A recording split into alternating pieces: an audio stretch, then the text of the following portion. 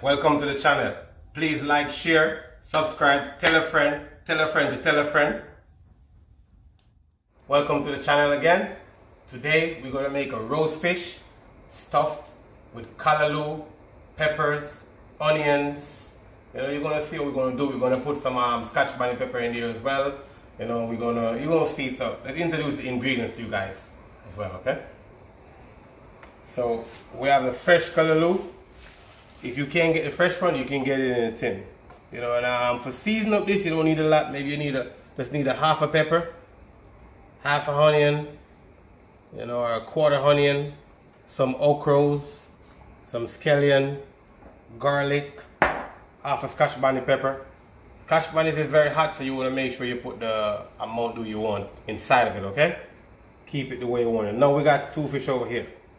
So I slice them on the top. I'm going to season them. You're going to see it as well. We're going to season in the core that I core them. And we're going to stuff inside with some callaloo, which we're going to cook down together, okay? The callaloo, we're going to cook it like maybe 60%. We don't want to cook it all the way through because it's going to sit in there and cook more. So you're going to have it the right crunch and everything inside of it. So let me show you how we work with the callaloo, which we're going to show you how we clean it. It's not hard to do, it's easy to do, and if you can't get the fresh one, you can get the one in the tin, okay? Yeah. So you want to do that. It's just like cleaning like a celery, which is hard. You want to go in between. And these are the things, if you have these things on it, you want to take them off as well too. These little buds, these are like the seeds. Okay? So go down. Straight. You can know when, you know, it's good enough. Like that one, you don't need to clean that one. And you go on the top. If there's a seeds, things like this, you pop it out like that. And you can keep this, let it dry, and you can plant it next year, and you can get callaloo, okay? If you live someplace with year round, you can do that. Let's show you one more again. So we clean it. I want to go in between right here, like that. Next one, in between, like that. So when we come back, we're going to show you how we put stuff together, okay? Come back, as we said before, we're going to show you how we put the stuff together. Now, I already washed the callaloo and finished strip the callaloo. I didn't want to show you guys all the process and, you know, and things. So let's go into it down here. So callaloo. You know, they come straight like this. I normally break them in two. You don't have to break them, just bend them. Try to fold them as much as you can. And let's cut them. And because it's going to go into the fish, you want to cut them a little bit smaller than normal, okay? You want to make sure they cut so they can stuff in properly so you can have the right amount of fish to callaloo, alright?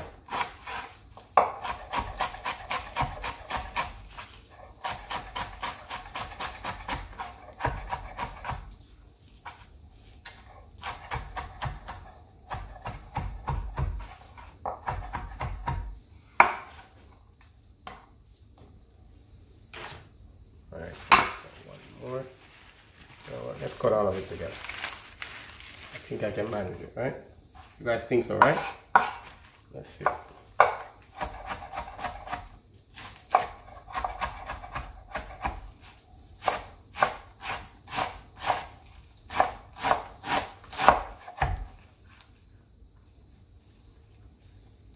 Make sure you get everything cut.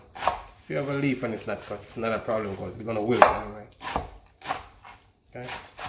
Little thinner than the last time we made callaloo rundown with dumplings. Okay.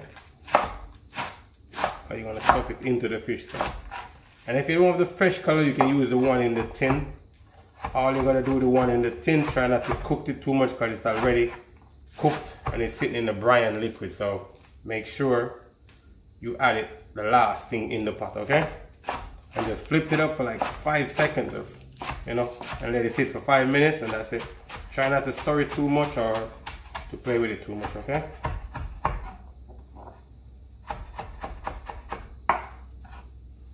Alright, any leaf that hasn't cut properly, pull them out and cut them again. What I normally do, I try to fold the leaf then, so it's more easier to work with. Because if you try to cut like just one single leaf, it's more difficult. When you try to put like a couple leaves together and kind of fold them around, cuts better, okay? Alright, callaloo is ready. Put it over here.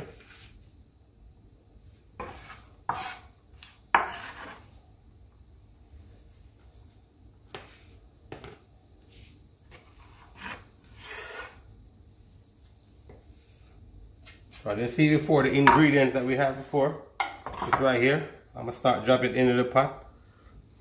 Onion and garlic first, let it render or sweat out for a little bit, and then add the rest of the stuff. The callaloo going last. Grapeseed oil, and this is gonna be for the fishes. Old Bay, salt and pepper, and I'm gonna put a little bit of this Bulgarian spice, which is oregano, inside of it. Okay. All right. So we got the garlic in here rendering, you know. So we're gonna add the onion now. You can add the thyme with all of that too. This is the dry thyme. I buy a lot of thyme, and then I plant some thyme, and then I got excess thyme. So what I do, I just dry my thyme in the oven. You know, let it sit in the oven and get dry. And you can use it. It's still the same flavor, but you know that we always use the fresh one, you know. Yeah. So we're gonna sweat this off a minute. And you want to cut your stuff the right side so you can hold into the fish. You're gonna stuff it in the side of the cavity, the stomach of the fish, okay?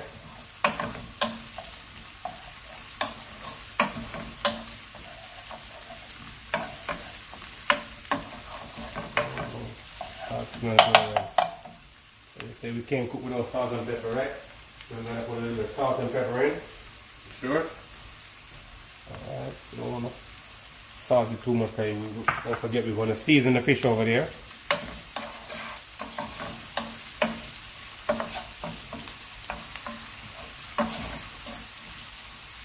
Alright, that looks good. And add the rest of the stuff, add everything together.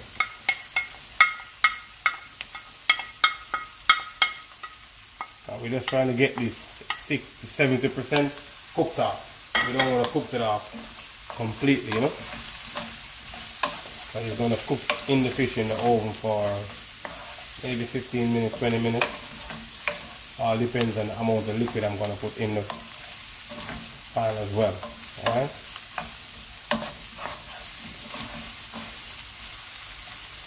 Some people add tomato to theirs now.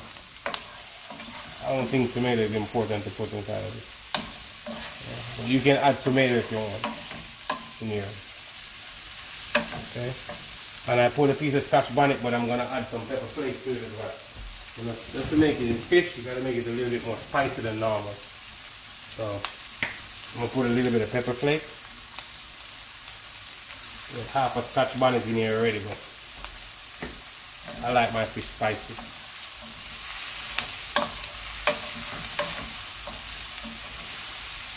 Pepper kind of helps kill, you know, that rawness into the fish, or that fishy taste into the fish.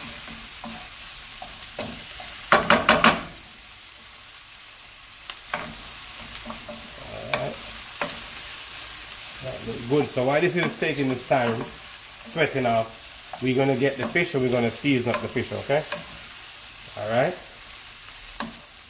Alright, so we're going to season these up. Salt and pepper, Old Bay spice, and then I'm gonna dust a little bit of this inside, okay? Not on the outside. You wanna make sure you get a little bit of the spice inside of the cut, okay? Spice inside of the stomach as well. Make sure it's seasoned properly. You know, I cut both sides. You don't have to cut both sides, but I cut both sides. All right. Make sure it's seasoned good. Tastes good. You know, season is the most important part. If it don't season good, it's gonna taste like regular hospital food, which is not a bad food. Because the reason why they cook it like that, because you're sick, so you gotta eat like that. You know, I'm gonna dust a bit of this. on it. Okay? Just inside. Different flavor. Yep. When the callaloo ready, we're going to show you how we're going to stuff it, okay? Okay, so this is what you're looking for in the veg. You don't want it to cook too much. You know, half the way it cook right now. And by the time I add the greens, it's going to cook 70%. So that's what we want. So I'm dumping the greens in here. If you want, you can add some coconut milk to yours, or you know, some coconut oil, or whatever you want to put in there, just to give it flavor for you, for your taste. You know, because you gotta adjust to your taste buds. And most of the stuff that I'm cooking, I always use probably like half an onion, you know, for everything. Half a pepper, bell pepper, each bell peppers. You know, so you kind of get an idea. This is just this is one bundle callaloo right here. It's probably equal to maybe a can, you know, like a 15-ounce can or whatever. I don't know. I haven't eaten can in a while since I moved from Boston, so I don't know how much is in the can. So I just want to stir it around, so everybody get a little bit of oil.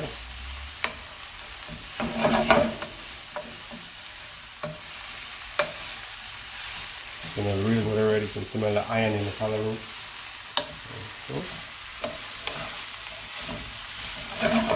So I'm going to let it sit 5 minutes. I'm going to cover it down and let it sit for 5 minutes.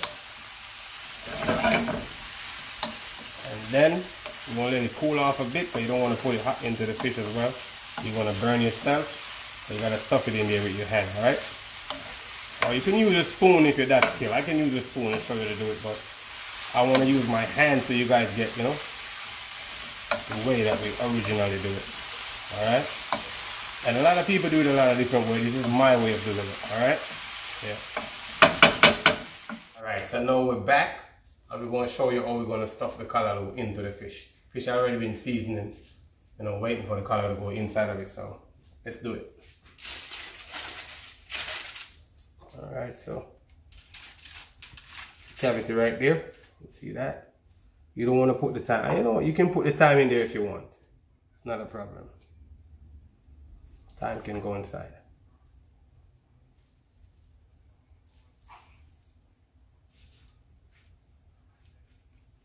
Try not to make this touch the fish, okay? Cross-contamination. So you gotta work diligent without it touch the fish. Alright, so that's perfect. You want to make sure you can close as well too, okay?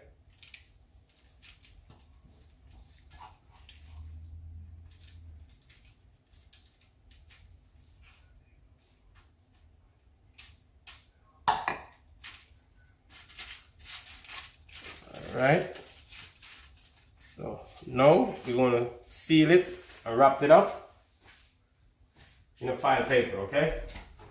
And I'm going to show you a little trick when you come on to wrapping this up in a file paper, alright? You don't want the file paper to be sitting on top of it. You want it to be raised a little bit so it doesn't sit on top of it. But when you pop it out, it's going to burn, okay? And you're going to stick to it.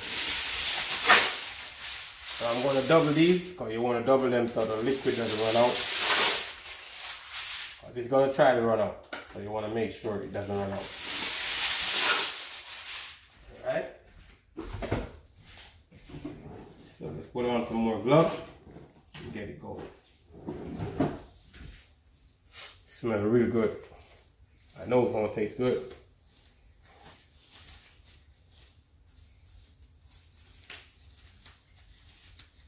And if you want, you can put a little bit of butter on top. I'm just going to dab mine with a little bit of oil. You know, just keep the glaze on it. So, yeah. Double. Make sure you kind of put it halfway like that.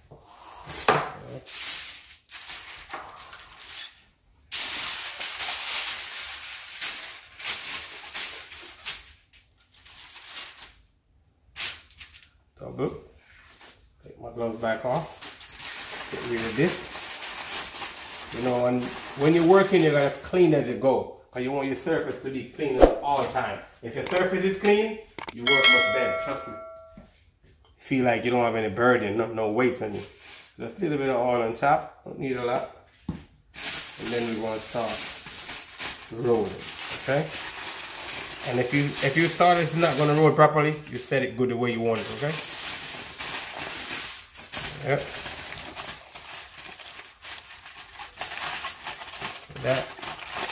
Like that, because you want to make sure it doesn't stick on top, okay? And this come up like that. You want to make sure you keep all the liquid in there too as well. Alright? Don't roll it too tight on the top. And this come up like that. So any liquid running out, fluff it up back again. Any liquid run out, can't come out, okay? It's gonna stay into the fire like that. So that's good right there. Okay. Move to the next one. This one is a little bit bigger, so we'll need a little bit more attention than that one. So set it good. Level. Bring it back up like that. Same treatment. Try not to wrap him too tight, okay? Try to make sure there's a little bit of room for it to breathe, okay? Wrap it up tight so that no air doesn't get into it.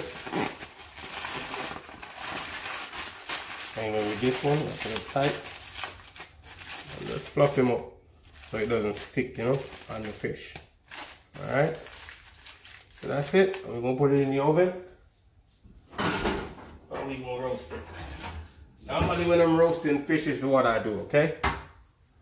So the heat can penetrate, it doesn't sit directly on the sheet tray. This is a wire rack, so sit on the wire rack like that. Alright? And I'm going to roast it for, say, 15 to 20 minutes right now. And then we're going to look at it. My oven set is 350. Okay?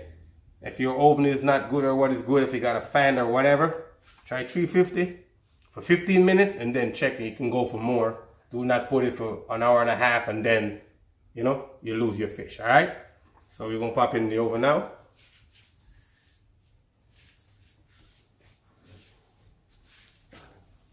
Okay. On low.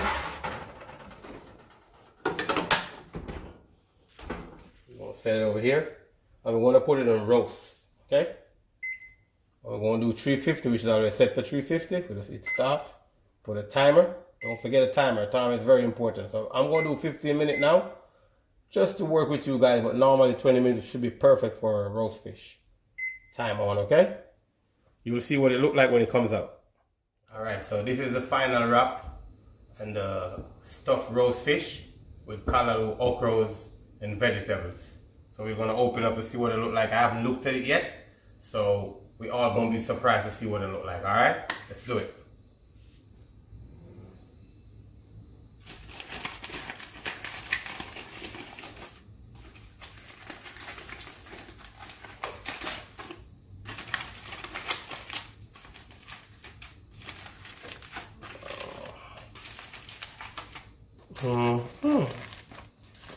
Yes, man. Look at that. Nice. Only thing this is missing is a bowl of rice, or we could have steamed some crackers inside of it. I'm saying some Excelsior water crackers. Nice. Couldn't be better, Normally we do this outside. Or I should say, normally I do it outside on a wood or a charcoal fire, But this was the oven roasted style, so you know what we do. Don't forget to hit that notification bell, okay? So you can get a notification when I post a new video.